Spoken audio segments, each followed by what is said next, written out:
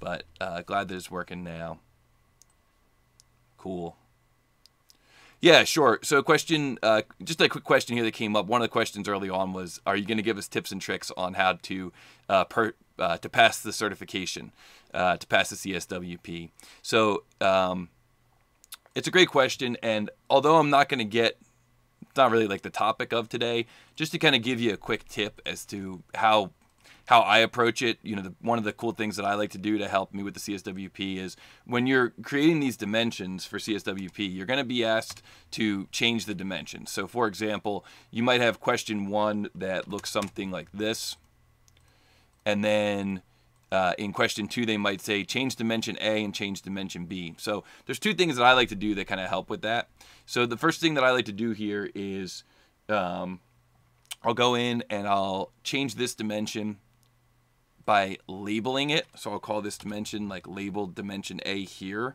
So I'm actually double clicking on the dimension, looking at the dimension properties here, and then I'm changing the value here to letter A. And then I'll also do the same thing here. I'll double click on this dimension, change it to letter B. So that's our dimensions A and B. And then what I'll also often do is I'll go to the dimension text and kind of do the same thing. So underneath the dimension here, after I single click on the dimension, I'll come over here and I'll change this to A and I'll change this to B. Sometimes I'll even go in and adjust the font on those dimensions. So I'll for example, go to this dimension here, go to other, go to font, and make the font larger on that dimension. What this does is it just makes it a little easier for me to see. And by the way, those of you that are just jumping in, we're not getting started yet. This is just a little pre-game warm-up, talking a little bit about CSWP strategies. So if you're getting ready to take the exam, this is something that could maybe help you with the exam. So and then the final thing that I'll do here is I'll right mouse button on this dimension and I'll say link value, and I'll call it something like ADIM. And I'll right mouse button on this dimension here and I'll go link value and I'll call this something like BDIM. And so what that does for me is when I go from question to question, I can easily see these values, but it also creates the equation folder here. And then you can see in the equation folder a real quick list of all of those dimensional values. So that you know, when you're working through the CSWP, when you're working through the exam, you know, you can kind of keep track of those dimensional values, and when you go from one question to the next, it just gives you like a nice contained area where you can quickly go back and look over the values from those dimensions. So I'm just going to take a look here. We're going to take a look at some of the questions that are coming in from chat.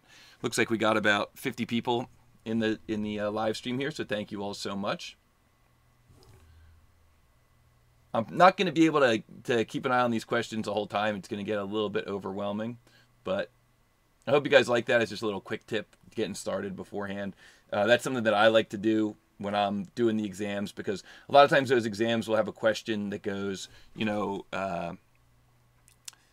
here's question 1, here's the dimensional values A, B, C, D, and then here's question 2, and you know, it'll change those dimensional values, and you'll have to go in and change them. So it's good to kind of have a running list of those values.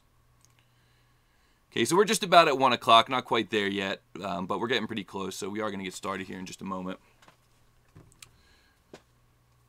Appreciate the shout out there, Trader Parker. Nice to see you in here. Brian's here as well. What's up, Brian? Looks like Mike Spence is here as well. What's up, Mike?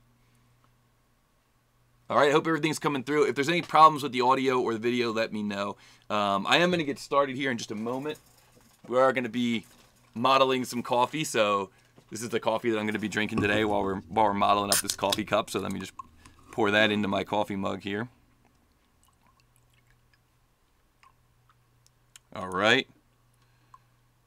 So cheers, everyone who's tuning in. Welcome to the live stream.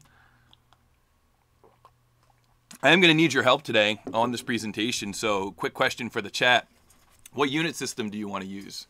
So if you're in the chat, you know, let me know. Oh, what's up, Nuno? Welcome. Thanks for tuning in. Great to see you in here.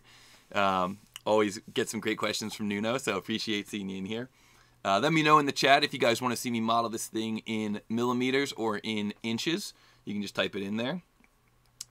All right, Andrew's going to refill his coffee as well. So cheers, Andrew. Cheers, everybody who's tuning in. Everybody who wants to drink coffee along with me. Another question came in from the chat. are we going to be following along, or are we going to be flying through this? So it's a great question. The answer is we're going to be going at a relatively quick pace, but you're welcome to follow along with, and I'll talk to you a little bit more about that in just a moment.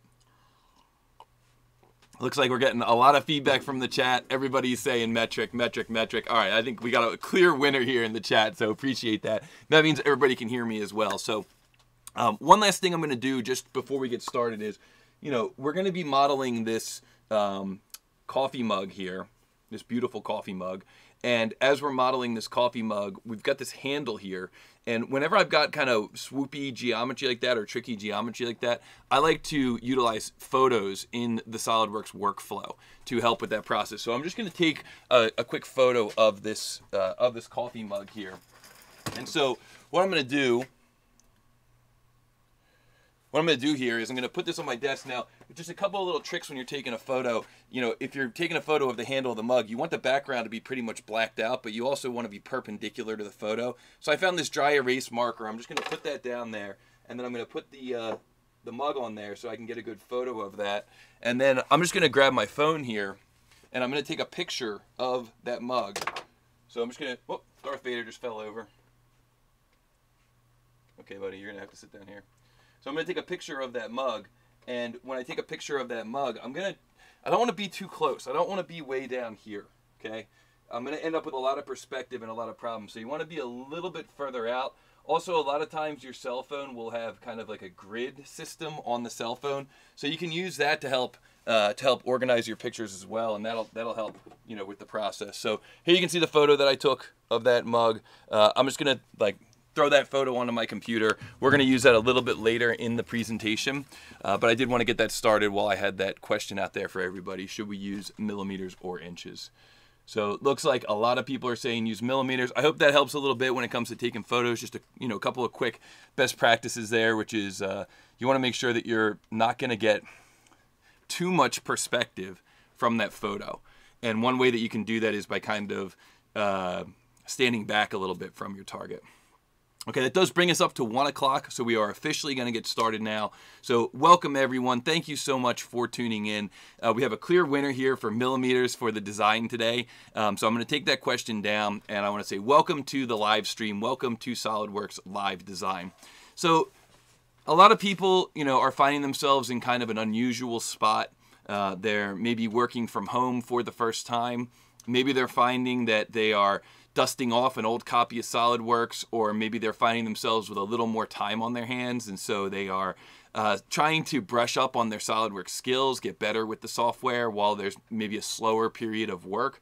And we wanted to do whatever we could. The team here at Dassault, the SOLIDWORKS team, wanted to do whatever we could to help facilitate that learning process. So the team came up with a great idea. Let's just start doing some kind of almost like lunch and learn, live stream type of things. We can answer questions from the chat live. You can follow along with during this presentation. I'm going to be designing this coffee mug here, so you can follow along with during the presentation. I'm going to be going at kind of a fast pace, but not so fast that you can't follow along with. But the one piece of advice I would give you is if you don't get the dimensions exactly what I've got, it's okay. Just get them close, right? And as long as you're pretty close, if I went through a dimension and you missed it, don't feel like you have to call me out and ask me for what that dimension is. Just type in something that you think looks good.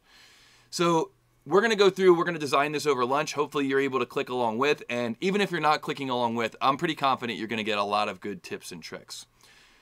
The scenario here is that I've got this coffee mug and it doesn't fit in my car. All right, I want to go out and drive around.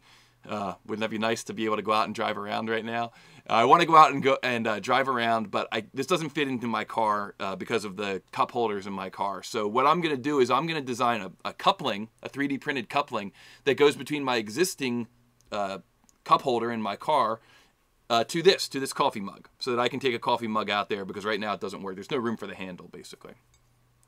This is something that I do all the time, not with this specific application, but with many, many other applications. I'm constantly taking things around the house that I need to fit something onto. I need to build a cover for. I need to build a new latch for, a new bracket, something to hold it. And I will draw it up in SOLIDWORKS and then 3D print that device to go around what I've drawn up. So this is something that, although we're doing it with a coffee mug, you can imagine these skills could be applicable to a number of different scenarios. So when it comes to looking at a model like this, what we need to do is we need to decide kind of what we're going to be modeling and how we're going to be modeling. What features are we going to be using? So for a cup like this, it's probably going to be a revolve. Now it could be a boss extrusion as well. You could do a boss extrusion and then do some cuts, but I think I would probably do this as a revolve. A lot of times I'll break up my features into multiple features, but in this scenario, I'm probably going to do most of it just as one single sketch and then revolve it. So that's going to be the main shape is going to be revolved. Then the handle, I'm either going to do a sweep or a loft.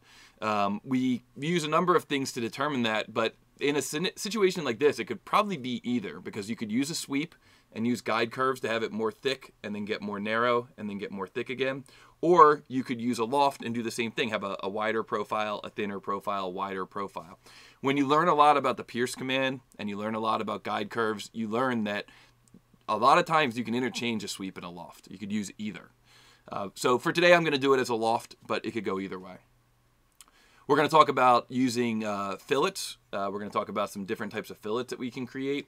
And we're going to also talk a little bit about using a sketch picture, bringing a picture in and using that picture to help determine what this geometry for the handle should be. So if you're taking notes, this is kind of what my notes would look like, I think. We're going to talk a little bit about revolves and double dimensions. We're going to talk about using sketch picture. We're going to talk about using splines and ellipses. And we're going to talk about using fillets. So if you want to look for some kind of key topics that we're going to be going through during today's presentation, those would be the ones that I would look for. I'm going to take a quick look at the chat here. Just see if anybody has any major questions. I think we're pretty good, though, for questions here. Yep, all right, awesome. We got a tip here from Mike Sandy about avoiding perspective if you're using DSLR. I'm not using that, Mike, but I appreciate the tip. I will remember that. Okay, all right, looks like we're pretty good. Is that beer cans behind me? No, those are not beer cans, those are coffee cans. That's how I stay sharp and fast when I'm doing designs like this. You can never have enough of those coffee cans, especially when the world is in lockdown. That's the one thing I don't miss. If you guys ever watch that show, The Expanse, shout out to The Expanse. That's the one lesson I learned from that show, is that you never want to be without coffee. All right, awesome questions. Appreciate the feedback here. Let's get into it with this model. So when it comes to this model here, like I said, I'm going to start out by making a new part, and the chat has spoken, and we are going to be working in millimeters. So I'm going to make this new part in millimeters here, and I'm going to now need to create the revolve for this part. So I've got a dial caliper here. We're going to go through, we're going to do this thing live. So we're going to create the geometry for the revolve for this part. Now, one thing I want to mention just real quick here before I get started when it comes to double dimensions and the revolve command. Really two things I want to mention here. First of all, the ability to create double dimensions and have them automatically translate to a diameter is based on what you select when you're creating the dimension and what you select when you're creating the revolve. And I'll show you what I mean here. I'm going to create a double dimension that goes from this line over to this center line here. And then I'm going to move across the center line. That's how you create what's called a double dimension. So again, I'm just creating a dimension here from this line to the center line crossing over. All right, we'll make that 100 millimeters. Now I'm going to choose Features, Revolve, and I'm going to choose this center line to revolve about. And you'll see that what SOLIDWORKS does is it automatically takes this 100 dimension and it turns it into a diameter dimension here. You can see it added the diameter dimension onto that 100 dimension. Now, the reason that that happened is because I selected the same center line for the dimension that I selected for the revolve command. So let me show you what I mean by that. If I was to edit this sketch and create a second center line up top here, and now I go into my revolve command and I say edit feature and I want to revolve about this line here and hit the green check mark, you can see that now it's no longer displaying as a diameter. It's still a double dimension, but it's no longer displaying as diameter. It's also no longer hooked to the circular edge. It's now a double dimension. This is something you might do if you were going to model half of the model and then mirror it on one of the final steps. You could model using double dimensions for that purpose. Or if I was to create the revolve, and this is the one that happens more commonly, and revolve about this line, instead. So maybe you've got several center lines, and SOLIDWORKS doesn't choose the appropriate center line, and so you just choose on your own. You pick yourself. So you pick a solid line. Same thing's going to happen. You're not going to get that diameter symbol automatically. So that's a pretty common question that I hear, especially when people are just getting started with SOLIDWORKS. You know, I made the double dimension. How come it doesn't change to diameter? Or how do I get those diameter symbols to add in automatically? And the answer to that question is when you do your revolve, pick the same center line that you created the double dimensions about. Another spot that I've heard more than once is how come only some of my dimensions are getting the doubled or the diameter symbol? How come it's only working with some of my dimensions? Well, in a scenario like this, maybe you created a second center line because you thought like, okay, this will be good. I'll have this dimension coming off the top. But now you're not revolving about that same center line. So in this scenario, you can see that the lower one got the diameter symbol and is going to the circular edge, and the upper one is just acting like a double dimension. So when it comes to double dimensions, you know, that's one thing you want to remember. The other thing you want to remember that's pretty cool about double dimensions is that when you get started and you create your first double dimension, SOLIDWORKS remembers the axis that you selected. So if, for example, I pick here, cross over, and now I get that double dimension, you'll notice that my cursor looks a little different. Let me just confirm that my cursor is showing up here. But you'll notice that my cursor looks a little bit different. And what that's telling me is that when I have that symbol on the cursor, yep, I'm just viewing my screen real quick just to see if the cursor feedback's coming through properly. I think it is. My preview's showing me that it is, so. Cool. All right, so when your cursor looks like this, when your cursor looks like the arrow, the dimension symbol, a letter D, and the center line, what that means is that you're in this special mode where now you can pick additional lines that are parallel to your center line. And when you pick those additional lines, you can see that the double dimension is already kind of preloaded and ready to go. So that's just a little bit of a quick tip, maybe a little bit of functionality you didn't know about. So when we're creating our mug here, you can see that we're going to go front plane, begin a sketch, orient the view. Front plane, begin a sketch, orient the view. We're going to start out by creating a center line, and then we're going to create the basic shape of the mug, and that basic shape is going to look something like this. It's going to be a little short line here, then we're going to come over, then almost like a stepped area that comes down to the bottom, and then we're going to create a vertical line here. We're going to create another horizontal line. We're going to come down at an angle, and then we're going to close off that sketch. So if I turn off my sketch relationships, just so it's a little bit easier to see, those of you that are following along with, that's kind of what you want your sketch to look like. And what that represents is this little indented area in the bottom, coming over, moving down a little bit, coming over for the wall thickness on the bottom, moving straight up the side wall, moving straight across in for that side wall, and then drafting down just at a slight angle as we go down into the mug, and then finishing off with a horizontal line at the bottom. So now, when it comes time to measuring those diameters, I'm going to say that this overall diameter of the mug is about 83 millimeters.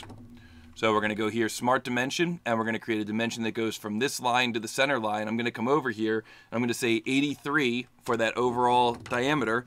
Now, the ID at the top is going to be, let's call that 76. So I'm going to just pick this one single point here. And look at that.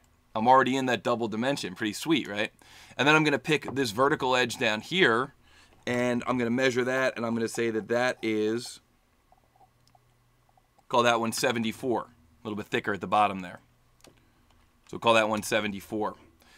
Now I'm going to create a dimension that goes from this lower horizontal line to this line here, and you'll notice that I'm still in that special kind of double dimension mode. Oh, this is going to be a dummy dimension here. Don't worry about this dimension. I'm still in that double dimension mode, but if I pick a line that's perpendicular, I get an angle to that vertical line. And then if I pick another horizontal line here, SOLIDWORKS just says, oh, okay, you don't want to be in that double dimension mode anymore, and just automatically jumps me into the next mode. So now I can say that that is going to be a 2 millimeter little divot on the bottom. If I measure the depth to the bottom, I'll say the wall thickness here at the bottom is going to be 4 millimeters. And then the final dimension that I need to put in is going to be the overall height of the mug. So we'll make the overall height of the mug here 96. So that's going to be from this. I always do the line instead of the point.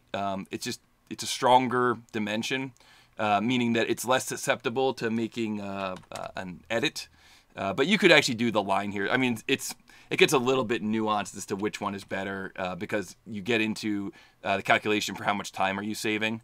So that's like a very pretty variable equation, right? Because it's like how much time are you saving by doing it one way or another. That really depends on the person. But if you create a dimension here from line to line, it is a little bit stronger than creating a dimension just along this line here, because that's actually from endpoint to endpoint. So just take that for what it's worth. All right, and now I'm going to create one final dimension, which is going to be the draft angle. And I'm going to say that that draft angle is going to be 2 degrees per side, so 4 degrees total. So the way that we do this when we're working with the center line is with the Shift key on our keyboard. You press down on the Shift key on your keyboard. So here I'm going to create an angle dimension from this vertical edge over to here. Now you notice if I cross over on this one, it doesn't give me the doubled dimension. It's when I hold Shift that I get the doubled dimension there for an angle. Shift is what's going to let you do that. And then I'm going to make that 4 degrees. Okay, and that for some reason always jams all the way down at the bottom. We're just going to move that up, no problem. And I hope that you guys liked it. If you guys like any of those little tips, let me know in the chat. And Innocent Marto says, nice work. Thank you very much. All right, cool. All right, and thanks for the feedback also regarding the cursor feedback. I appreciate that. And shout out to Andrew Barnes, who says that The Expanse is one of his favorite sci-fi shows. All right, cool. So now we're going to perform a revolve command. So features revolve, and we're going to revolve about the same center line that we used for our double dimensions, which means that when we're done here, we're going to see that we've got diameter symbols on these edges of our circular revolve. So SOLIDWORKS automatically added in those diameter symbols because we created that using the revolve command and revolved about the same center line. All right, awesome. Let's move on here and talk about our next feature, which is going to be the handle. Now, before the presentation got started, what I did was I took some photos of what I ultimately think this handle is going to look like, and I sent those photos over to my computer. So here you can see the Windows directory containing those photos, and take a notice here of the image size. So one of these is the image itself, which is 5 meg, because I'm using, you know, a pretty decent phone here, pretty decent camera on that phone. The other one here is just a screenshot, and this is something that I just wanted to mention real quick here in passing, is that a lot of times on your phones, there'll be or even on any camera, there'll be a section where you can designate a grid for taking photographs to help you center your photos, or to help you kind of control where your photos are. But this is also really helpful for determining vertical when you are creating a picture that you're going to be using in SOLIDWORKS. So when you're creating a picture like what we're using here, and it's important that the edges for that loft are vertical, this just makes it easier. You can rotate it in post-processing too, but this just makes it a little bit easier. So just if you're doing this a lot, look out for that. It'll save you a little bit of time. So here what I'm going to do is I'm going to zoom in on this file, and I'm just going to capture the information that I need. And you can do this as simply as using the Windows snipping tool. Like, this doesn't have to be a fancy process. And now I'm going to save this. And when I go to save this, I'm going to save this in that same directory. I'll call it mug handle. And then what I'm going to do is I'm going to look back at Windows Explorer and look at the difference here in file size. So that original image was 5 meg. Right? So think about this. If you're emailing these files around, or if you're checking them into the vault, that's 5 meg of additional data. The part itself is probably only going to be like 200K, right? And you're sending out 5,000K or 5 meg of data. You're emailing around 5 meg of data, or shipping that. You know, it's really unnecessary. It's going to make everything slower, and you really don't want to have that level of detail embedded into your part file. It's not necessary. So instead, you know, take a moment, keep an eye on your file sizes, and when you're doing something like this, try to create a lower file size. It'll really save you a lot of heartache, and it'll save you a lot of storage space too in your vault. All right, so now we're ready to bring that picture in, but the problem is we don't really know how big we're working with, right? The area we're working with. So we're going to just measure kind of like a rectangular area here on the handle. So I'm going to use the depth gauge on this thing and say that that's going to be about, it's sticking out about 39 millimeters, and that the overall handle height here, so we'll say 39 by about, so we'll say here it's 39 by about we'll say 73. 39 by 73. So I'm going to go front plane, begin a sketch, orient my view, and I'm going to say that I want this to be 39 by 73. So 73 high, 39 wide. I'll also put in maybe a little bit of additional information like a center line. That's going to help me with centering up my geometry. I'm going to say that I want this to hook tangent to the existing model, so I could make it collinear to the silhouette edge. Or another thing that I'll do a lot is I'll go back and show the earlier sketch, and then I'll actually pick the entity off the earlier sketch and make these two collinear. It's just like I said earlier, it's a little bit stronger when you're relating to things that are less susceptible to change. So if I was worried that maybe this face is going to get drafted, or there's some other manipulation might occur on this face, I could create the relationship back to the original sketch, which is going to just make my overall model a little bit stronger. All right, so now that we've got that relationship on there, this thing's looking good. The only thing I need to do is indicate how far up this handle is. So just get this guy here. Again, using the depth gauge, we'll say that the handle starts out at about 13 millimeters up. So those of you that are following along with, I hope that I'm giving you enough information here as far as dimensions go. 13 millimeters up. All right, so 39 by 73 and 13 millimeters up. And then usually at this point, a lot of times I'll wait until I get one or two features in. I'll just go through and start renaming my tree. So I click on the tree here. I press the F2 key on my keyboard, and I'll call this one main mug revolve, or just main mug, we'll just call it that. And then I'll call this one main mug sketch. And then I'll call this one layout for handle. Sometimes I'll put image on the end there, and then I'll hide that original sketch. I don't need to see that anymore. And then I'll do a Control S. So another good shortcut that I use all the time is Control and the letter S for save. And then I'll save this file in here. I'll call this live design coffee mug. All right, cool. And really this thing should probably be out of ceramic. So I'm going to right mouse button on material and say edit material. And then new in SOLIDWORKS 2020, we can search the material library. I love this. So I'm going to type in CER. I'm going to search the material library. Oh yeah, what a nice time saver. All right, cool. So now we got this thing made out of a ceramic porcelain. I think we're in good shape here to move on. All right, cool. What's up, Corey? See Corey in the chat asking a question. No intersection curve. Not necessary on this one, Corey. But you know I do love intersection curve. Okay, cool. Yeah, that's a lot of floppies, Andrew says. Yep. All right, you're going to trace the handle. Arun says, yes, that's exactly what I'm going to do, Arun. And it's a great question. And in this spot, it's totally acceptable because what am I using this for? I'm using this design to come up with a 3D printed coupling, essentially, to go between the cup holder in my car and this mug. So as long as I'm within a millimeter or two, I'm golden. Right? If this was some kind of a medical application, I might not have that luxury. So it's all about trying to figure out what the end use is, and then you can determine what your tolerancing is going to be. That's exactly what we're going to do.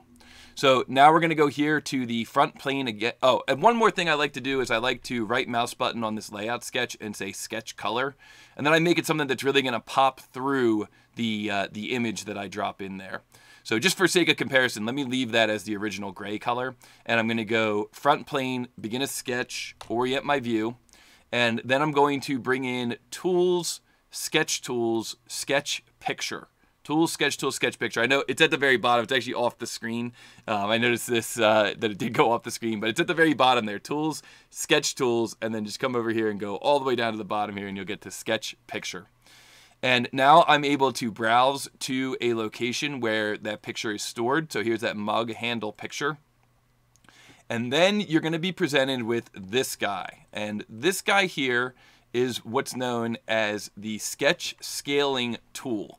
You can see over here there's a check mark for it. It says enable sketch or enable scale tool, sketch picture scaling tool, excuse me.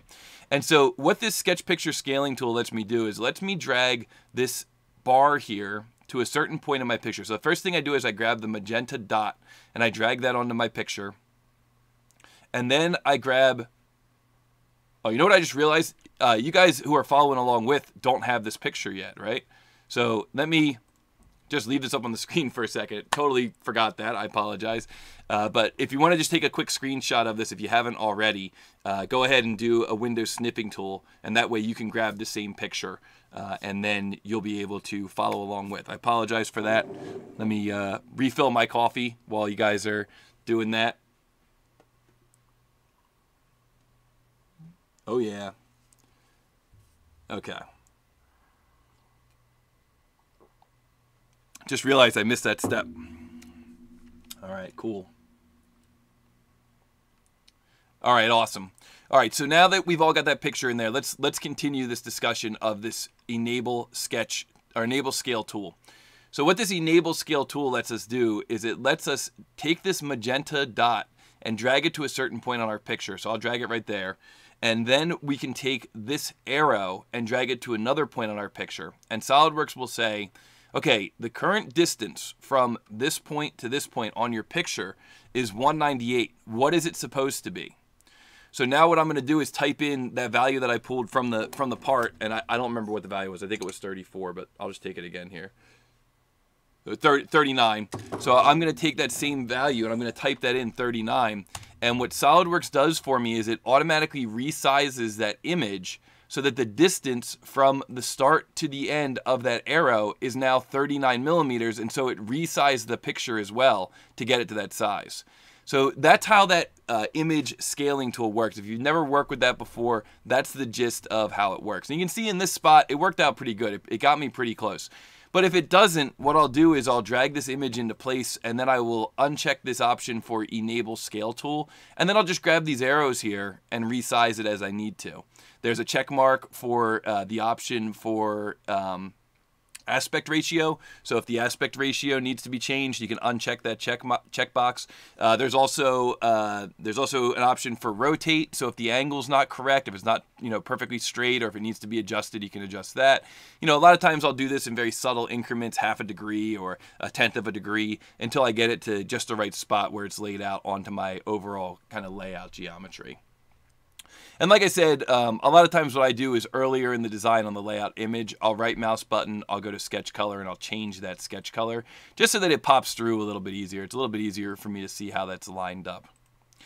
The last thing I want to say about this image is that to edit the image, you just double click on it. So I'm here in Sketch Mode. I went back into the sketch of that image. I'm double clicking on the image to edit it. And a lot of times I go down here to full image and I just adjust the transparency on the image. It makes it a little easier to see through. If you've got geometry behind the image that you want to reference, you can set the transparency to be something a little bit less than perfectly opaque. All right, I think this thing looks pretty good. I think everybody looks pretty good. Everybody in the chat is saying this looks good. All right, awesome. Good, good, good. All right, cool.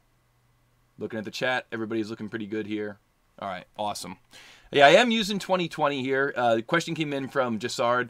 What version are you using? Or maybe it was maybe Jassard answered that.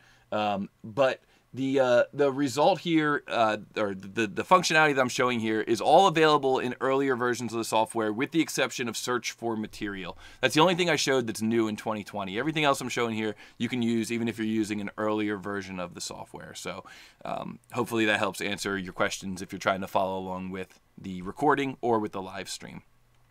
All right, I'm going to rename that. So I go in the tree and I press F2, and I'm going to rename that to image of handle. And then I'm going to do Control S for save. All right, we're ready to move on. Front plane, begin a sketch, orient the view. So we go front plane here, begin a sketch, orient the view. And now we're going to start creating the spline geometry for our guides. Now, for me, what I like to do is I like to use the actual spline command, the regular old-fashioned, if you will, spline command. And with the spline command, what you're able to do is you're able to click on the spline, and you get these things here called spline handles. This is an example here of a spline handle. It's got three parts, basically. It's got a little dot at the end, it's got an arrowhead, and then it's got a diamond. And these let you control things like the magnitude of tangency influence at the point with the arrowhead, and the angle of tangency influence, and also let you control both if you grab the dot. It doesn't really matter what that means. All that really matters is that you're able to grab these and drag these around to manipulate the spline until you get the geometry to look like the geometry from, in this case, from our image. right? The geometry that we're going for, which is the geometry from the image. So this is what I prefer to use. You know, when I'm making a model like this is probably what I would use. But I'm trying to challenge myself. I'm trying to expand my boundaries. I'm trying to learn a little bit more about the software. This is kind of how splines worked in the old days. But there are some newer tools that make this process a little bit more elegant. I see here that Andrew in the chat says, why don't you use style spline? And that's exactly what I'm going to use here. So instead of using the traditional spline, I'm going to erase this traditional spline, and I'm going to go in and I'm going to create this using style spline. So just kind of trying, like I said, trying to expand my capabilities, you know, expand what I know about the software. Now, understanding what this style spline should look like is just a matter of experience, you know, predicting kind of that this shape here, which, you know, comes up at an angle, goes down, goes actually inside the handle, comes back out, comes back down, comes back over. You know, understanding that that's the correct shape to get you started is really just something you're going to learn from experience. But for those of you that are following along with, I went to style spline here, and then I'm going to single click in here, kind of in the handle region, kind of up above, kind of out here, down on the center line, back out here again, almost like I'm making a heart, right? Almost like I'm making a, you know, like I love SolidWorks. So almost like I'm making a heart here, and then come back into the inside, something like this. The nice thing about the style spline that you don't really have the option to do, I'll just say the nice thing about the style spline is that you can easily make these points mirrored. With a regular spline, you can make points mirrored, but you don't mirror the tangency influence. So for example, I could take this point and this point and this point, and I can make their location symmetric, but that doesn't make the tangency influence symmetric. So you can see here that this arrow now is much shorter than this arrow down here. The tangency influence is not necessarily symmetric, so it sometimes yields an asymmetric result if you're not, you know, really paying attention. With this one, you know, these points are defining both the tangency influence and the angle. So by making these points here symmetric, I'm covering both as long as I get all the points. So I'll make that point symmetric. I'll make this point here symmetric. So the way that I'm doing that is I'm just picking one, holding control, picking the other, and then letting go of control. Let me just do that again. So I'm going to take this point here, pick this point, hold control, pick the center line, continue to hold control, pick this point, and then I let go of control, and that's when this little toolbar pops up and I make those symmetric.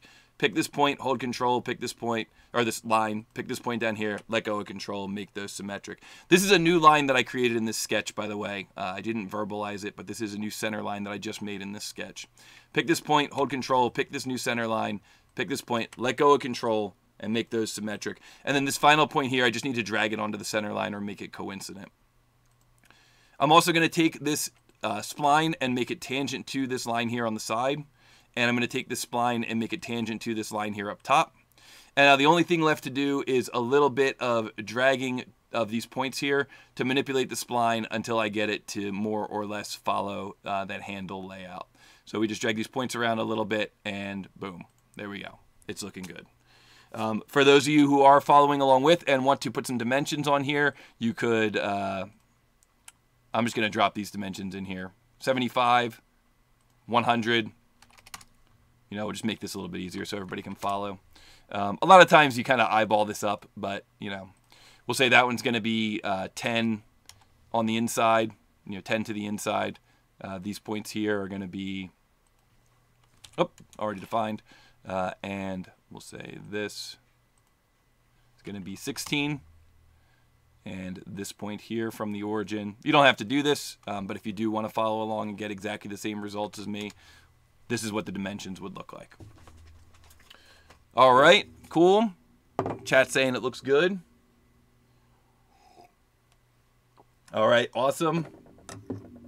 Let's keep going on here. We're going to exit that sketch, and we're going to rename that Loft Guide Top, outer, top, whatever, it's fine.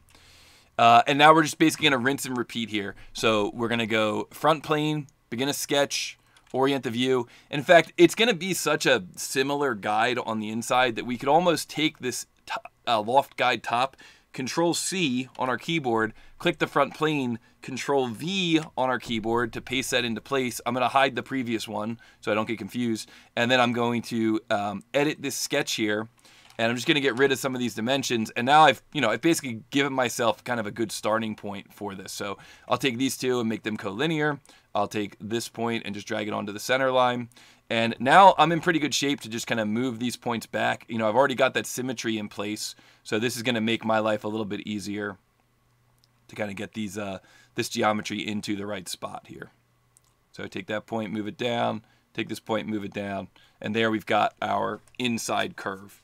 And again, for those of you that are following along with, I will throw some dimensions on these, but that's kind of the gist of how you would create that outer curve and that inner curve. Now, I realize that there is an extra little kind of bulge there, and we could turn this into a fairly elaborate surfacing exercise and fix that little bulge area, or incorporate that little bulge area into our design. Whoops. So what I mean is this area right here.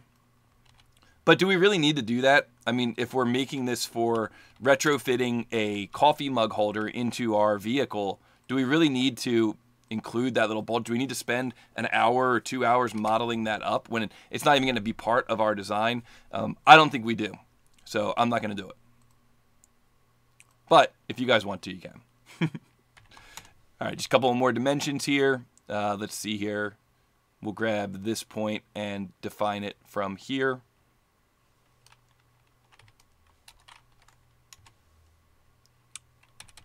And we'll grab, what else we got? This width here.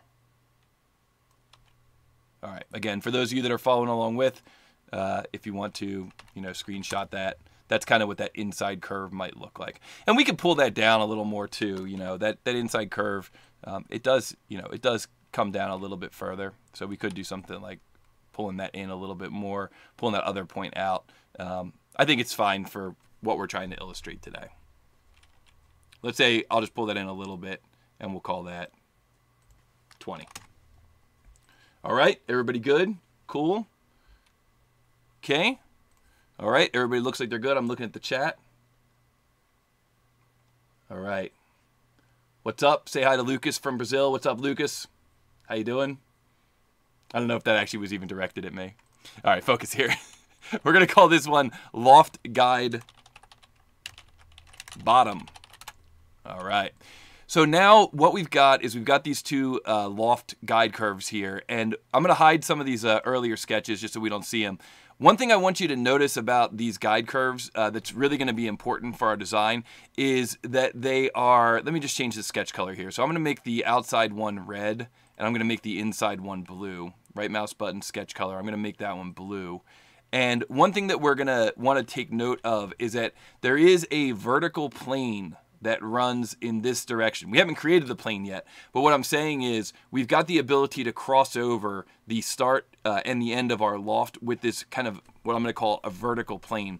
And it's going to be important that you establish that, and it'll be helpful if you establish which one of these endpoints is further to the inside. So in other words, this endpoint here is further to the inside. This one's further to the outside. So when I go to create my new plane, I'm going to create it right on this blue point, and that way I'm going to be setting myself up to create my loft profiles in that region. If I created the plane out here on this red point, it's not going to work because I'm not going to be able to use what's called pierce when I go to create that loft profile.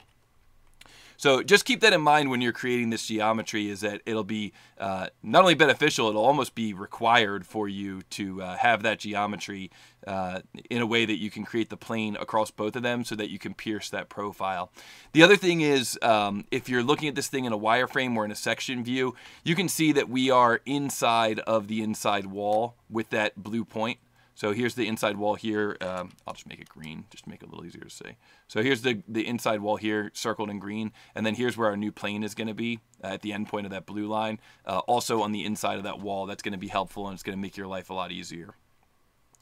So with that, let's save the model, Control S, and let's move on to our next feature, which is going to be the profile for our loft. So we can start out here by going to the top plane, and I'm going to hold Control on my keyboard, and I'm going to grab this plane here and drag it up. So what I did there, a real good, valuable time-saving tip, is that I clicked on the plane, and then I hold Control, and I look for the little four-way arrow on the top plane, the plane that I I just clicked on it to highlight the border because that's where you have to drag it from. If it was already shown, I wouldn't have to do that step. But you can see here that when I go to the border of that plane, I get that little 4-way arrow. Now I'm ready to hold control and drag from that arrow, and then I'm just going to click on this point here. And so SOLIDWORKS now automatically put us into, or shortcut put us into, create a plane mode. It allowed us to pick the top plane as our starting reference and parallel as the new plane condition. And then that point that I selected, coincident, becomes our second condition for that new plane. So we're creating a new plane parallel to the top plane at that point. Nice, right? Nice and easy way to save time. So this will be center, loft, profile, plane. And now I'm going to pick on that plane. I'm going to begin a sketch, and I'm going to sketch an ellipse. So our handle here is going to be an ellipse in shape. And the location of that ellipse is going to utilize the pierce command. Now, the pierce command is one that has been in the software for a long time, but it's a really important one to understand. Here I am on the front plane, and I'm going to create this line here like so. And I'm drawing it as an arrow because I want you to imagine it almost like a bow and arrow. The arrow is shooting right through the right plane. The arrow is shooting through the right plane. I'm going to exit that sketch. I'm going to go to the right plane, and I'm going to begin a new sketch. So that's the plane that's being pierced. I'm going to begin a new sketch. And on this right plane, I'm going to sketch a circle. And I'm going to say I want the center point of this circle to be coincident to this line. Center point of the circle, coincident to this line. What's the solution?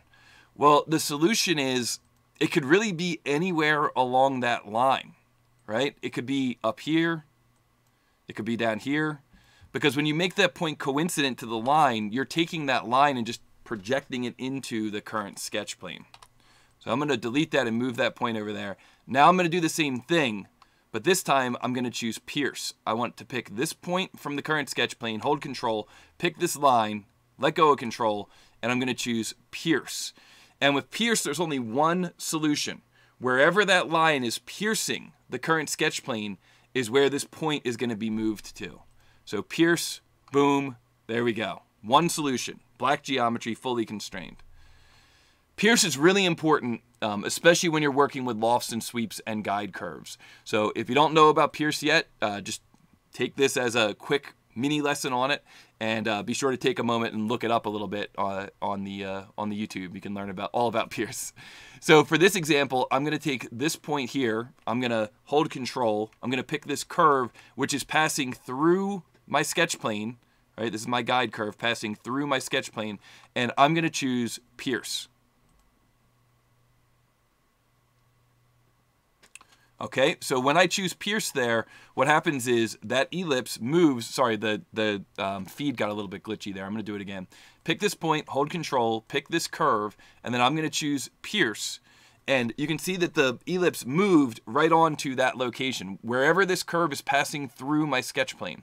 And I'm going to do the same thing with this one. Pick this point, hold control, pick this curve, the outer loft guide, and pierce. And there we go. We've got the location of our ellipse on the inside. Now, the last thing we need to do is figure out what the width of the handle is. So I'm just going to measure that. It looks pretty consistent all the way through, and that's going to be 16 millimeters all the way through. So we're going to say here that we want this to be 16 millimeters. Boom, done, fully constrained, and locked to the guide curve. So if the guide curve moves, I can expect that ellipse will get larger or smaller. So now I'm going to do the same thing, but this time I'm going to create a plane here. Let me hide the image, because we don't need to see the image for this one. And I'm going to go here to the right plane, and I'm going to hold control, and I'm going to drag this right plane over. I'm not going to drag it to the red one, right? I'm going to drag it to the blue one, but it doesn't really matter where I drag it, so I'll just let it go there. So now I'm creating a new plane that's parallel to the right plane at 11.9 millimeters. Now I'm going to single click on this point. I haven't clicked anything yet. I'm going to single click on this point, and that's going to make a new plane parallel to the right plane at that location. So I hit the green check mark, and now once again I'm going to begin a sketch. Once again I'm going to create an ellipse, and once again I'm going to choose to pierce this point of the ellipse to the red curve, pierce, and this point of the ellipse to the blue curve, pierce. And finally, what is the width of that ellipse so it can be fully constrained? The width is going to be, what did I say it was, 19? Was it 19 or 14? Wait, let me measure this again. Or 16. Looks like it's about 16. All right, 16. Okay. I'm going to double check the other ellipse real quick just to make sure I got that right. So let's do some quick renaming here. So this is going to be center loft profile. This is going to be top loft profile plane. And this is going to be top loft profile. And then I'm going to just double check this one. Okay, 16. Yep, 16, 16. I mean, it doesn't matter. It's a loft. I could have it get larger at the top if I wanted to. It doesn't really matter. All right, the final thing I'm going to do here, this is just a little bonus. We could absolutely do the same thing down at the bottom, but I'm going to do this a different way. I'm going to use a command called derive sketch. This is a pretty cool command. It's a little bit advanced. Not everybody knows about this one, but it's a pretty good one, and you could definitely leverage it in a spot like this where you've got loft profiles where you want some of them to be different, but you want some of them always to be the same. So here's what derive sketch does. I'm going to pick the top loft profile plane as a sketch plane. So this is this plane here. Let me hide these other sketches. We don't need to see them right now. We'll come back to them in a second. So top loft profile, there's what the sketch looks like, and there's the sketch plane that it exists on. So I'm going to actually pick both of them. I'll pick them from the tree over here. So pick one, hold control, pick the other. So now I've picked a plane or a planar face, and I've picked a sketch from the tree. And I'm going to choose the command insert derived sketch. Insert derived sketch. This won't be there if you don't pick those things first. If I go insert derived sketch, look, it's grayed out, right? Because I clicked in the background. They're not selected anymore. So I'm going to pick these two, and I'm going to say insert derived sketch. And when I choose insert derived sketch, it's like, wait, what happened? Did anything happen? Yes, something important happened. I got this new sketch geometry of an ellipse on my sketch plane. But this is special geometry. You'll notice up here, all my sketch commands are unavailable. Right? I can't make a new circle. I can't make a new spline. I can't make any new sketch geometry. This new sketch that I just created is linked to the original sketch. If I do anything to the original sketch, so I'm going to exit this one, I'm going to go over to the original, I'm going to say edit sketch, and I'm going to change this from 16 to 24. And I'm going to go back out to exit sketch, and look, the derived sketch also changed to 24. Beyond that, if I create any additional geometry in the original sketch, this is so cool. The derived sketch picks up on that additional geometry. So the derived sketch is kind of like a portal, right? Like, yeah, they are quantumly linked. They've got quantum entanglement. That's what SOLIDWORKS is doing, right? Quantum entanglement. Ask any other CAD system if they've got quantum entanglement, and they're not going to say yes. Chat, if you guys like quantum entanglement, let me know in the chat. Let me know if you like that. Give me a thumbs up. Give me a heck yes. Give me +1 for quantum entanglement. Whatever you can do. But the idea of derived sketch is just that. You can see here that when it comes to this original sketch, any changes I make to the original sketch are going to carry right through into this new sketch. So I'm going to change this back to 16 for the width of that ellipse. The other ellipse becomes 16. We lose the circle. Then I'm going to go down here to my derived sketch, and I'm going to show my curves again. And I'm going to say this point is pierced to this point. Oh, heck yes. All right, good. We're getting some feedback here. People like quantum entanglement in derived sketch. And this point is pierced to this sketch. And we can see here now that we are nice and fully constrained, even though we don't have dimensions, because this is an exact replica of this, but dynamically linked, quantum entangled. All right, so now that we've got that geometry created, oh, and by the way, when you go to rename this, it will always say derived at the bottom. So I'll call this one lower loft profile, and it will always throw derived on the end there automatically. So you don't have to type it manually. It always just does that automatically. All right, we're going to save our model. We're going to go here to loft, and our loft feature is going to go from this profile to this profile to this profile. It's important when you're selecting your profiles to kind of be conscious of where you're selecting so you don't get twisting. But when you've got guide curves, you don't even have to worry about that because the guide curves will straighten everything out. This is going to be one of my guide curves, and this is going to be my other guide curve. And there you can see we've created that beautiful handle for that mug. We will hide some of those extra sketches. I just go out in the graphics area usually, click on what I want to hide, and then click the little eyeball. Click on that to hide it. Click on this to hide it. Click on this plane here to hide it. This thing's looking good. We'll call this lofted handle, and we will save. And this looks good, except we've got this extra kind of area on the inside, right? Got this extra little handle area on the inside here. So we could do a cut revolve to clean that up, but a way more elegant solution is going to be insert, face, delete.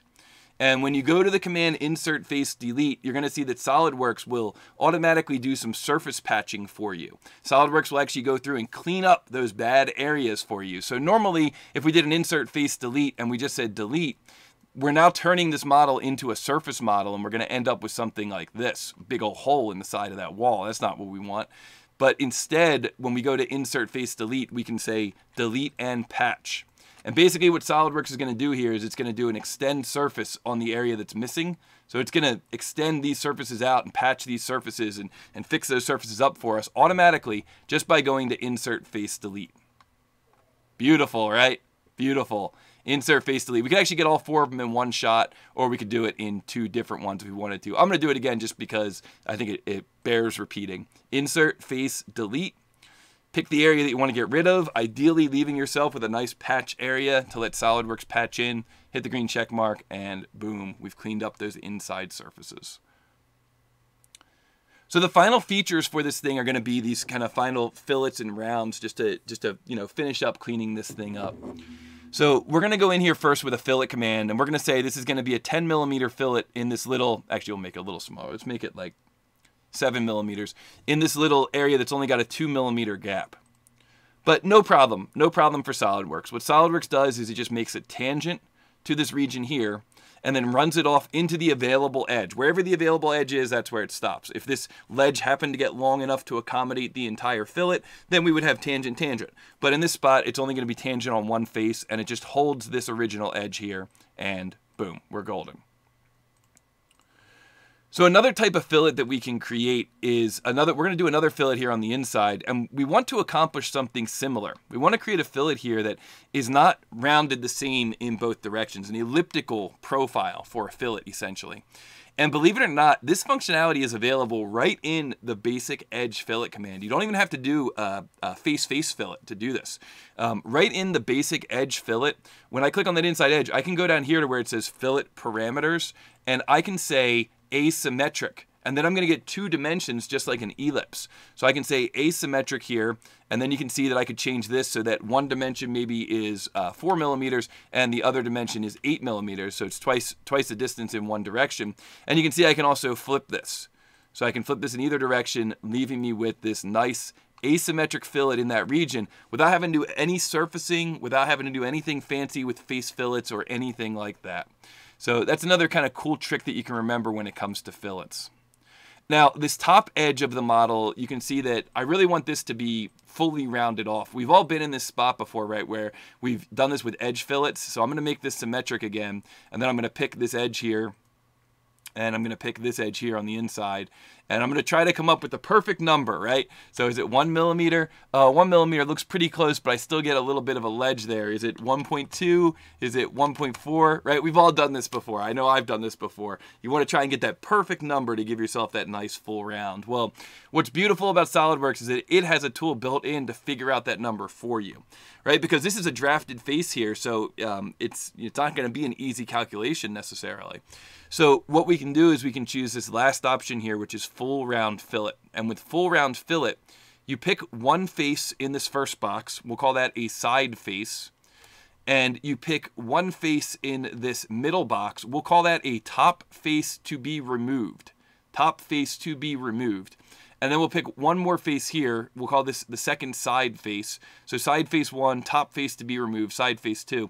And you can see that what's going to happen is we're going to end up with a full round fillet that is tangent to that top face that we are removing.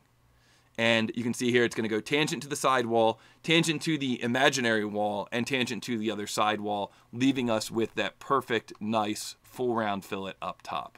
Oh yeah, I like that. That is looking good. One thing I always remind my students about when it comes to full round fillet is that it's a great opportunity to practice your right-clicking skills, right-click advance through. So what we're going to see is that when we click on this first face, the mouse is going to change to say, if you right-click, it's kind of like a carriage return. If you right-click, you're going to be bounced from this box into this box. If you right-click again, you're going to be bounced from this box into this box. And if you right-click again, you're going to be hitting the green check mark. So the way that this looks in practice is, I'm out here doing a full round fillet. I pick this first face. I right click. SOLIDWORKS advances me to the next box. I pick this face. I right click. SOLIDWORKS advances me to the next box. I click this face. I right click. SOLIDWORKS finishes the command. So this is a great tool that you can use to practice, honing your right click advance skills, that full round fillet, because when you're doing this in real time, when you have to fillet, let's say you have to fillet 10 different ribs, it's really nice to be able to go click, right click, right click, click, right click, move on to the next rib, repeat, repeat, repeat. All right, let's save this model. I think we got time for one more fillet here. So the final fillet that we're going to do here is going to be on the handle itself. And this is something that has been in the software for a little while, but it's a face fillet. It's a function of face fillet. And what I'm referring to here is the fact that if we create a fillet here, going from this face to this face, which we could just do this with a regular edge fillet as well, we'd end up with the same result. The fillet looks a little bit funky, and the reason it looks a little funky, in my opinion, is because the distance from this tangency point to this tangency point is different from the distance from this tangency point to this tangency point. I mean, you can even see vertically, they just kind of start at a different location. And the reason for this is because of the angle of intrusion for that fillet, right? This is a different angle of intrusion for that fillet, and so we get kind of a different result going all around the fillet. So what we've done, what I've done in the past is I've gone in and done maybe a variable edge fillet, and what I'll do is I'll just kind of go around the fillet until I get things to look kind of the way that I want them to. So maybe I would make that vertex 5 and I would make this vertex 2, and just like through trial and error, maybe that's the one that needs to be 2, maybe this one needs to be 4. Through trial and error, I would ultimately get to something like this where that line is almost being held vertical. But what we can do with the face fillet when you're in a spot like this is we can go fillet, face fillet, pick this face, and again, for me, I'm always going to be doing right mouse button to advance. So right mouse button is the carriage return. Now I'm in the next box. Pick this face. And then down here, instead of saying symmetric, there's another option in here for face fillet called chord width. And so now I'm actually generating a variable fillet, but SOLIDWORKS is kind of doing that legwork for me to make this thing look good. You can see here that I'm gonna make this one, and just to make it a little easier to see, I'm gonna go View, Display, Tangent Edge Visible, and then I'm gonna create another fillet down below here using a traditional fillet on this edge. So you can kind of see the difference there, the before and after, right? This one's using the face fillet with the chord width. This one's using the traditional constant radius fillet. And for me, I just think this one looks better. It's just more aesthetically pleasing. It looks a little more constant. When you have corners coming together with draft, this can be really, really handy. So one last feature here, we're going to go here to the fillet command. We're going to go here to face fillet. We're going to click this face here, right mouse button, click this face here, and we're going to come down to the bottom and say chord width. Hold that chord width consistent between those. Let SOLIDWORKS kind of do the work for me. And oops, I think I picked, sorry about that. I inadvertently picked the face of the other fillet. Okay, chord width.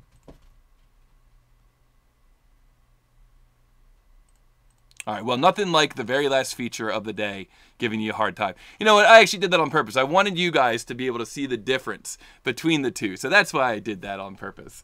I think what's probably happening here is that this face runs into this face here at 2 spots. That's my theory. So to resolve that, what I would do is I would just do a split line real quick. So I've already got that plane for the center of the handle. So I would go here to Curves, Split Line, and I would go Intersection.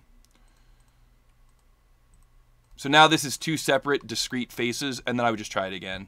Face, right mouse button, face, change this to hold line. No, not hold line. Chord width, and we're golden. There we go. And then View, Display, and Tangent Edges Removed. So Control Q, just to rebuild the whole model, Control S to save the model, and that is going to bring us to the end of the presentation. So I hope you guys enjoyed that. What's up, Mike Puckett? Mike Puckett in the chat. SolidWorks superstar, SolidWorks certification superstar. Just looked over in the chat and saw it. I'm going to answer any questions that come up in the chat, but I do want to say, you know, most importantly, thank you all so much for tuning in. We really appreciate having you guys in here. We really hope that this is helpful. Let us know, you know, in the chat if you think that this is helpful, if this is going to help you as you're maybe stuck at home, as you're trying to brush up on some old skills. Let us know down in the comments below as well. We're definitely interested in hearing any comments that you have. We are going to be doing this again on Friday with Brian Zayas. Brian is in the chat, so if I'm wrong there, let me know, Brian. But we are going to be doing this on Friday. Brian's going to be doing a flexible monitor mount, so I'm sure we're going to be able to see some cool tips. But it looks like we're getting some great feedback in the chat. Shout out to Jacob. What's up, Jacob? Thanks for tuning in. Juan, thanks a lot for the nice, kind words. All right, you like that split line, Maha? Thank you for that. Yep, that was something that I was like, why is this failing? Oh yeah, maybe it's needs a discrete face. All right, cool. Nuno, great seeing you in here. Thanks so much. What's up, Eric Beatty, SolidWorks Users Group Superstar, and SolidWorks Superstar in general. Welcome to the chat. We got, looks like we got Oogly Boogly in here. It says, dang, SolidWorks is awesome. Nice. All right, well, thank you guys so much. I know that we're at the 2 o'clock hour, so I know you may have to jump out and get back to work. But you're welcome to stick around in the chat. I'm happy to answer any questions you have. But I really hope you guys like this series. I'm looking forward to hopefully doing more of them. I've enjoyed being the host today. And we've got an amazing team of presenters that are going to be coming at you. The next one's coming up on Friday. And I believe we're going to be doing them every Monday and Friday for the foreseeable future. So, you know, if you guys enjoy this, be sure to tune back in to SolidWorks Live Design on Friday. And we'll look forward to seeing y'all next time. Bye-bye. And I'll be hanging out in the chat, saying hello to everybody for just a few more minutes. All right, Javades, thank you so much for tuning in. You were the first one, right? You're the first one in the chat. So great to see you making it all the way through here to the end. Let's see here. Oh, I lost my place. Got lots of great stuff here. Okay, great. All right. The handle is still solid. Sudanshu, yes, the handle is absolutely still solid, even though we did delete face, because when you do delete and patch, let me just show you the screen again here. Question came in from Chad, is the handle still solid? Absolutely. You can see here if we do a section view right off the front plane that the handle is still absolutely solid, because when we do that delete and patch, SolidWorks is taking care of all those surfacing tools for us all in one command. So that's where delete face is so powerful. You don't need to be a surfacing expert, and you're still leveraging the power of surfacing in the background. Absolutely. Yeah, great question. Okay, jumping back into the chat here. All right, Pawan, thank you so much for tuning in. Mike Savocek, thanks a lot. Great seeing you here. I know you're doing one of these soon, so I'm looking forward to seeing yours. Titan, great job. Thank you very much. Can you work SolidWorks with a Huion tablet? I'm not sure, but we are touch capable and pen capable now. So, you know, it would just be a matter of getting the right drivers, I think, and then you'll be golden on that. I think that's Jom. All right, Adash, very helpful. Thank you. Appreciate it. All right, Barry, good deal. Good seeing you here. Thanks a lot. What's up, Sandy? Thank you. Glad it worked. Drive sketch versus block is my only question. Which do you prefer? Good question, Chris. I don't work with blocks enough to be able to say. I don't have enough experience with the dynamic linking between blocks. So I'm sure that there's going to be a little bit of overlap there. That would be my biggest question is, you know, to test that. And you want to remember that derived sketch, you're kind of stuck with what you have in the source sketch, where when it comes to a block, you can explode the block, you can edit the block, you can, you know, you have a little bit more modification capabilities with the block. So it may be like so many things. It may just be depending on the situation. Okay, let's see here. All right, CT SUG Users Group says, yep, great idea, keep it up. Let's keep doing it. CSC says, thank you, Toby, appreciate it. Siraj, thank you so much, sir. Yep, good, glad you liked it. All right, we got Jordan in here. He says, 2 minutes to spare. Yep, I do what I can, Jordan. We got Jonathan in here. Thanks a lot for the tips. Good, glad you like it. Come on back on Friday for some more. Good, all right, Francisco liked it. Thank you, Francisco. Carlos, good, awesome. Nuno, I hope so too. Yep, and I hope this time frame works for you. This seems like it works well for our European friends. So Nuno, appreciated your feedback a few weeks ago, letting me know what times worked better for you. All right, Corey likes this. Yep, and Shap Uzat says, thanks, Toby. My pleasure. All right, and Gabriel likes it. Smooth recovery. Yeah, you noticed that, huh, Gabriel? Yeah, wasn't sure what was going on there with that last feature. All right, great. Zori likes this. Okay.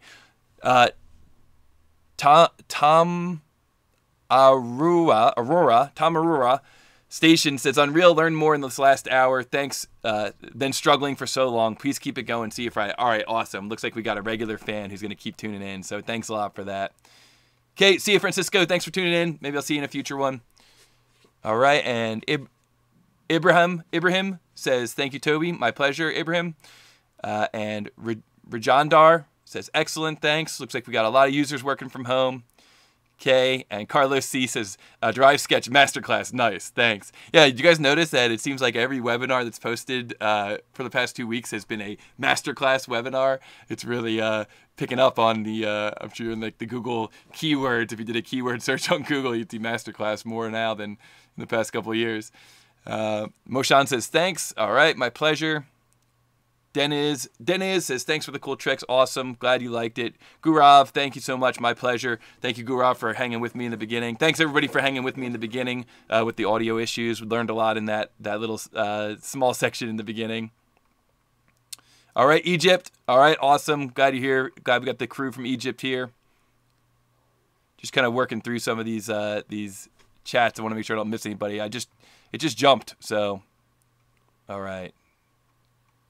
Andres, that fillet, can you pick all one face in one operation? No, I don't think you can do it for that one, Andres. Usually when you're doing face fillets, you're doing one face to another face. And since I was using, ultimately I was using 3 discrete faces there at the end. I don't think you're going to be able to do that in one spot. I think you're going to have to split it up. What's the best advice for beginners? Here's a question that came in from Waylid. What's the best advice for beginners? Best advice for beginners is to take your time and make sure your sketches are fully defined and make sure you're thinking a lot about design intent.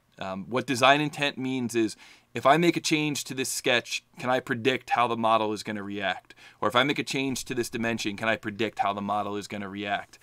You want to make sure your models are predictable. That's what it's all about. If I go into this model here that we just created together and I change the height of the mug, the overall height of the mug, what's going to happen to the handle? Is it going to stay in place?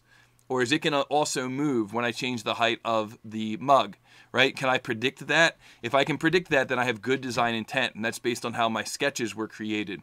So take your time when you're creating your geometry, okay? When you're first getting started with SolidWorks, take your time. If you create geometry like this, let's say we make this 3 inches by 2 inches, fully defined, right? If we make a circle on here and we create a sketch relationship to that circle, and that sketch relationship locks that circle down at the center of that rectangle, and that circle has a diameter dimension on it of 0.75, and I change this height from 3 inches to 6 inches, what's going to happen to the circle? Is it going to stay in place, or is it going to move with that change? It's going to move, right? I can predict that. My sketches are predictable. I have good design intent. Practice, practice, practice that good design intent, because a lot of the downstream success that people find in SolidWorks is based on this one basic lesson. Keep practicing your design intent. Always fully define your sketches, right? Always get in there and fully define your sketches. Practice your design intent, and you're going to have a lot of success when it comes to working on downstream operations in SolidWorks. So fully define your sketches, fully define every time, and make sure that you are practicing good design intent and asking yourself that question, hey, if I change it, can I predict what's going to happen? If you can, then you're doing things right. Okay, all right, we got some good feedback here. I just want to say thanks to everybody. All right, we got people from all over the world, so thank you all so much. Jasard, thanks. Good, glad you had a good time. Zuri, thanks. Mustafa, good. Just started working with SolidWorks and you're liking it. That's awesome. Welcome, welcome. What if the guideline is not planar? It's okay. So a question came in here from Katarika. Ken, what if the guideline is not planar? That's okay. I mean, a lot of times with surface modeling, your guidelines are not planar, and it's fine. It still works the same way. You still pierce to your profiles, and then you sweep or you loft along your curves. So it's okay if they're not planar. It's something we do in surfacing all the time. It's possible to move a sketch from one sketch to another. I messed up by mistake and sketched the image. Yeah, you can convert entities, but it's not the same thing. You could do a window select. So the question is, I made this sketch here, and now I'm going to make another sketch accidentally in the same sketch. You can always window select the geometry you want to move. Do a control. Oh, I'm not showing my screen. Sorry. You can always window select the geometry you want, and then do a control X, which is a cut, and then go into the other sketch and do a control V. If you have the image and the sketch in the same sketch, that's okay. I like to have them separated because then I can hide the image independent of hiding the sketch geometry, which I do a lot. But if they're in the same sketch, it's okay. It's not going to hurt you if they're in the same sketch. I just like splitting them up because I like having the discrete features to select in the tree and hide and show. That's the benefit of splitting them up. Oh, link for the model. Andre is asking for a link for the model. I think we can do that. We can probably provide a link for the model. Yeah. I'll talk with the team and try to get it down in the description below. All right, hope to learn more from you. All right, thanks a lot, Glenn. That's very kind of you. Okay, I think I got most of this stuff. Another question for the link for the model. Yep, okay, I'll put that down. I'll get that into the description there, Andres. Great question. Another question from Oleg says, what would the result be if the center profile was removed and you were only using the loft between the top and the bottom profile? That's a great question, Oleg. It would probably be the same because the width isn't changing. So let's take a look. Hopefully you're still here in the chat and taking a look. So here we can see the question is, you're not changing the width of the loft at the center, right? That's ultimately at the heart of the question. We've got this loft here. I just rolled back in the tree. We got the 16 here, 16 here, 16 at the bottom. Like, you're not changing the width, so why even have that centered profile? If this was 20, or more likely if this was thinner, but it could go either way. If that was 20, right, then it would make sense to have that as a different value, to have that as a different discrete profile, I should say. But if it's the same, if it's 16, 16, 16, do we really even need that center profile? So let's find out. It's a great question. You probably don't. I'm gonna say you don't. I'm gonna throw a prediction in there. Yeah, looks like we don't even really need that. Let's click on that and suppress it. Yeah, looks like you pretty much would get the same geometry. There's always advantages to having those extra discrete features, particularly when you're doing loft or even if you're doing a boundary. You could pick that discrete profile in the center and then say, I want to make sure that as the boundary loft, it's really called boundary. As the boundary comes into that handle, I want it to remain perpendicular at all locations to that center profile, because in definition of a boundary, you can do that. So that would be an advantage of having that middle one. Or like I showed a moment ago, if you wanted to change the width of the middle one, then you would need to have it. But if you didn't have those situations, yeah, you could just omit that altogether. You could even do it as a sweep. That's the other thing we didn't talk about, but you could even do it as a sweep. So if let me roll to the end here and just save this so that, because I know there were some people who were asking for the model. So let me just save this, and then I'm going to, let me save it as, and we'll call this one mug-sweep. So we could even delete this and then choose to sweep. So I'm going to do a sweep here, this profile along, and then for my path, I'll pick one of those guide curves. So I'll say, it doesn't matter which one, I'll pick this one. So I'm going to sweep that along this path, and then I could say, I'm going to use this other guide curve as a guide for that sweep, and you see we get basically the same results. So now instead of lofting, I'm sweeping. I do get a different end, slightly different ending to that than I got with the loft, but other than that, it's the same. It's the same, pretty much the same geometry all the way through here. So that could be another potential solution. That's kind of something I alluded to in the beginning. Sorry, guys, I'm showing the... I'm not showing my webcam, or I'm only showing my webcam. So here I did a save as, and I rolled back, and I've got this, I've got these profiles in this path. And now what I'm going to do is, instead of using a guide curve with lofts, I'm going to choose sweep, and I'm going to choose to sweep this profile along this path. And then I'm going to go down here to guide curves, and I'm going to say, I want the sweep to follow this guide curve. And you can see that we basically end up with the same results. So a lot of times when you learn a lot about sweeping and lofting, you learn that by using good practices for guide curves and for piercing your profiles, it's often that you can interchange between the two, depending on what the criteria of the design is. I'll save that one too in case anybody wants that one.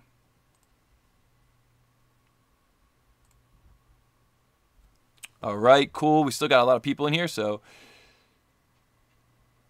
can you do a simulation? How much can the handle hold? Yeah, you could do that. You could do a simulation of this thing. You know, you just apply the appropriate material. We're going to be covering that in a future version of this, but yeah, you could definitely do it. I mean, the thing with simulation you always want to remember is that you're always up against how you're fixturing the design, and you want to be careful not to over fixture the design. Will SolidWorks will Friday be the same time slot? Yeah, 1 p.m. Barry says, welcome back to the internet, Toby. Missed your TTTs. I am hosting again a little bit on some other channels. So if you check out, if you just search for me, you'll find that I'm still putting up content. So if you just search for Toby Schnaars, you'll find maybe some of my other channels. And of course, those of you who haven't seen my content on other channels, you can go back and you can look through what Barry's talking about there.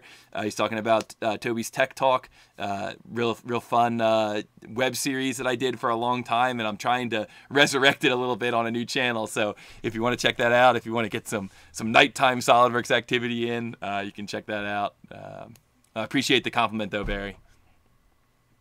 My pleasure. Yep, my pleasure. Sundaram, my pleasure to be hosting. All right, awesome. We'll use your tips and tricks in Model Mania models. All right, good, Ramos. Yeah, I did win Model Mania way back in 2003, and I used a lot of these tips back then too. So hopefully, you know, that's insightful, inspiring, and hopefully you will be able to use them in Model Mania this year. If you want to do any other, you know, modeling type of contest, just look me up, and maybe we can spin something up together. Can we make the handle?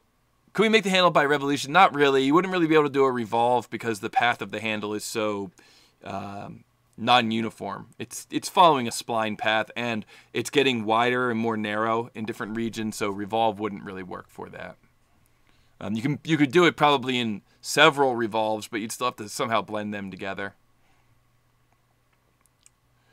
Show some surface model. Okay, Brian, we got a request for surface modeling in the future. Let's make sure we get that in from, yeah, and of course, any suggestions you have for future events, be sure to drop them into the, comments down below as well. How to be an international expert, Ibrahim. Yeah, well, that's a good one. I like that. How to be an international expert in SolidWorks. I like that. It's like a spy. Some information about the flexible monitor mount. Yeah, it's Brian's going to be doing that one on Friday. It's going to be a little bit of assembly, a little bit of part modeling, some more tips and tricks. Got anything my 9th grade engineers could do well with? Yeah, I mean, they could definitely do well with this episode.